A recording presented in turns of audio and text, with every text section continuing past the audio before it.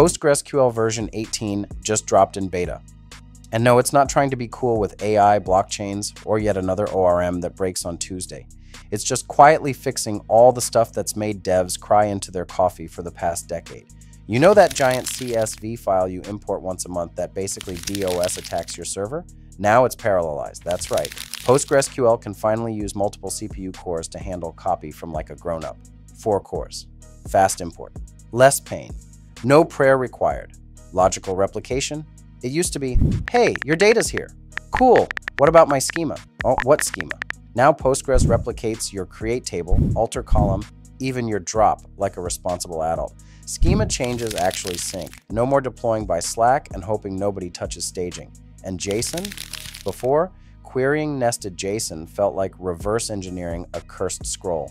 Now, you get JSON Table. You write one clean query and Postgres hands you a table like, here friend, enjoy your sanity.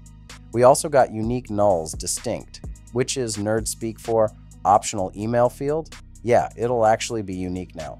No more duct tape, partial indexes, or weird conditional hacks, just works. Function performance? Smarter, explain verbose, finally readable. New I/O metrics? You can actually see what's slow without crying into PG_stat_ statements. It even syncs sequences now, so your serial IDs won't start colliding like 2 toddlers fighting over a toy in prod. Oh, and merge got cleaner too. No more 6 lines of on-conflict do update spaghetti. Just a nice, tidy SQL-standard merge. Feels like therapy. PostgreSQL version 18 is in beta 2 right now. Final release expected around September or October 2025, with updates through 2026. So no, don't ship it to prod just yet, but do test it, because this release doesn't scream for attention. It just quietly levels you up. Faster imports, smarter logic, less duct tape. And no, it won't replace your job with AI.